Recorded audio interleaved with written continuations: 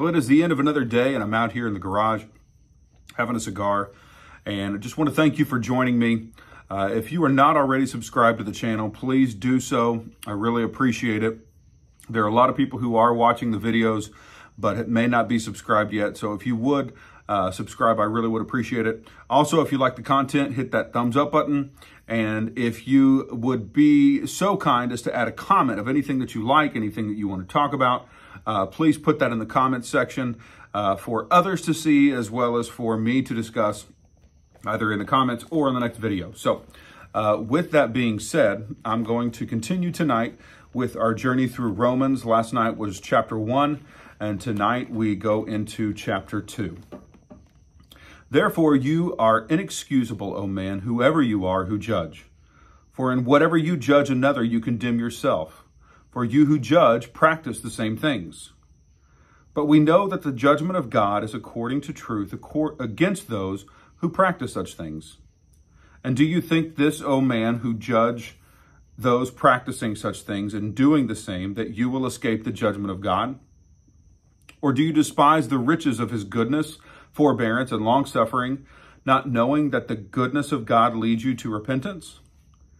But in accordance with your hardness and your impenitent heart, you are treasuring up for yourself wrath in the day of wrath and revelation of the righteous judgment of God, who will render to each one according to his deeds. Eternal life to those who, by patient continuance in doing good, seek for glory, honor, and immortality, but to those who are self-seeking and do not obey the truth, but obey unrighteousness, indignation, and wrath, tribulation and anguish on every soul of man who does evil, of the Jew first, and also of the Greek. But glory, honor, and peace to everyone who works what is good, to the Jew first, and also to the Greek. For there is no partiality with God. For as many have sinned without law will also perish without law, and as many as have sinned in the law will be judged by the law. For not the hearers of the law are just in the sight of God, but the doers of the law will be justified. For when Gentiles who do not have the law by nature do the things in the law, these, although not having the law, are a law to themselves, who show the work of the law written in their hearts, their conscience also bearing witness, and between themselves their thoughts accusing or else excusing them, in the day when God will judge the secrets of men by Jesus Christ according to my gospel.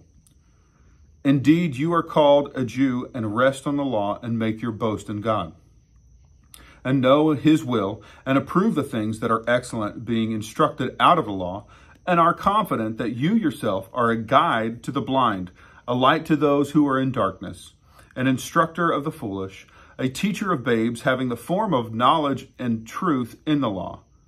You therefore who teach another, do you not teach yourself? You who preach that a man should not steal, do you steal? You who say do not commit adultery, do you commit adultery? You who abhor idols, do you rob temples? You who make your boast in the law, do you dishonor God through breaking the law? For the name of God is blasphemed among the Gentiles because of you, as it is written. For circumcision is indeed profitable if you keep the law. But if you are a breaker of the law, your circumcision has become uncircumcision. Therefore, if an uncircumcised man keeps the righteous requirements of the law, will not his uncircumcision be counted as circumcision? And will not the physically uncircumcised, if he fulfills the law, judge you, who even with your written code and circumcision are a transgressor of the law? For he is not a Jew who is one outwardly, nor is circumcision that which is outward in the flesh. But he is a Jew who is one inwardly, and circumcision is that of the heart, in the spirit, not in the letter, whose praise is not from men, but from God.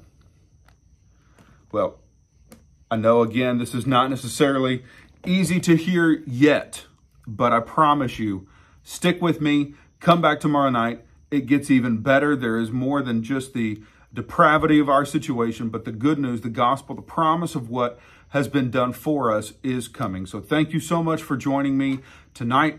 If you are in the area, as always, in Lebanon, Tennessee, and would like to join me, I would love to have you come share a cigar with me, and let's change the world.